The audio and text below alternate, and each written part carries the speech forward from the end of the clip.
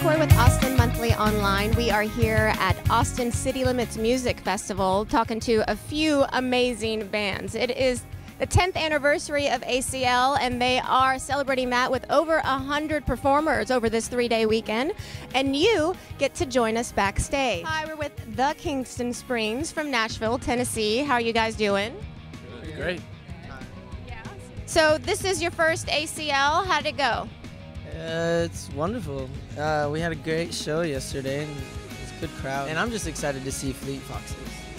We've got weird girls sometimes that follow us around, but James can tell you all about that. Yesterday, one of the songs y'all brought out a horn, which I thought was great. I like that. Is that something that is in the EP? Is that something that's throughout? It's in the EP, and it'll be in the new album coming out early 2012. And did you guys go out anywhere in Austin last night? The first night we got here, we went to 6th Street. We're here with Austin's very own Ruby Jane. How are you doing? I'm doing great. Doing great. How are you? I'm doing great. Thank you for asking. So you just had your set. How'd it go? It was amazing. Really amazing. Super energetic, and we had a really great crowd that was, really into it. And I had a really fun time. You never really know until you get on stage what's gonna happen. But as soon as I got on stage, it was just. It was magical. It was incredible, and the band, did an amazing job. And I had a really great time. Again, I love it. When I'm up there, it's just I'm really in a whole nother world. I couldn't even tell you what I'm thinking about when I'm up there. It's like a whole nother universe. Do you get intimidated at all being at a giant festival? Because you do a lot. This isn't just ACL and South by. You travel quite a bit. I've been performing live since I was about 8 years old. So, it's in a way, it is second nature to me to be on stage.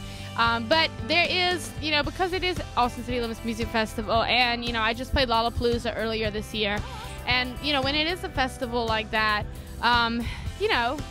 it's really exciting, of course, but then there's like a little bit of butterflies, of course, because I think, when you're playing in front of a huge crowd, I think there always is. But for me, the bigger the crowd, just the more excited I get. So when I, get out, step on stage, and everyone's cheering, you can't help but feel confident. And feel but Austin really takes care and loves its own. Do you feel that way, the love? I do. Most definitely, I feel the love. And, I moved to Austin about 4 years ago from Mississippi, and born in Dallas, Texas. And, as soon as I got here, I grew up in a very small town in Mississippi. And as soon as I came here, it was obviously a completely different scene. But Austin just kind of, welcomed me with open arms, and made me feel, so great. And everyone is so sweet here in Austin. The musicians were great. The first night in town, I sat in with Dale Watson at the Continental Club. So, and he was so kind just, to even have me up there. And, everyone's just been amazing. And, I really feel like Austin is my home now. Well, thank you so much for joining us. And we look forward to seeing you in the future. Thank you so much. We are here with Berenice and Eduardo. And you guys came all the way from Monterey. So what attracts you to come to ACL? Because of the music and the people. Is there any band that you came particular to see? Yeah, Fleet Foxes. All right, I'm here with the Walkmen. How are you guys doing? Doing great. Yeah, hot? Very hot. Yeah. How are you? Hotter than hell, yeah. So tell me about your old trip to Austin. How did it go? Well, it's been about an hour long, and I think we're going to leave town now. Really? Y'all are leaving right after this? Yes, definitely. And where are y'all going to after this? Well, we're trying to make it to New Orleans by about 7:30 p.m. tomorrow night. I was in the audience, and I asked a couple of people, like, what's your favorite Walkman song? And mostly everybody said The Rat, of course, which is pretty much what everybody knows you for. But then a lot of people mentioned Thinking of a Dream. A lot of them did. So why do you think people relate to that song so much? It probably sounds the most like The Rat from all the other ones. See, my favorite is Rue the Day and Blue Route, which you guys never, ever play.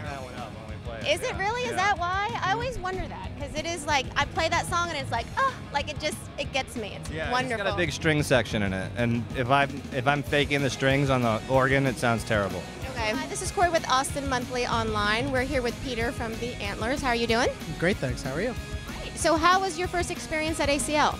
was good. It was really hot. You said you come to Austin quite a bit, just touring, and so is there any place that you go to in Austin that you frequent? We always end up at the Sidebar, actually.